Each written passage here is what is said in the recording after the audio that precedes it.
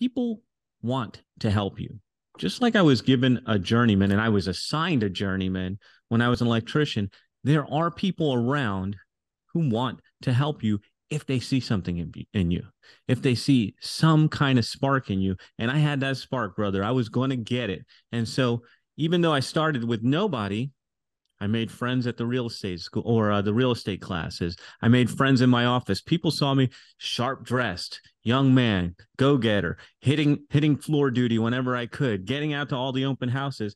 And before I knew it, I had some folks, a team, two ladies that said, "Hey, why don't you come do a little bit of work with us and we'll help you." And they taught me things, and I would do open houses for them. I would put signs out for them. I would do whatever, because that's what I brought to the relationship. I brought my able body and my ability to help them, and they saw that and they nurtured me and helped me think about deals, transactions, marketing, things I did not know about. I'm going to sell real estate. What does that mean? I don't know.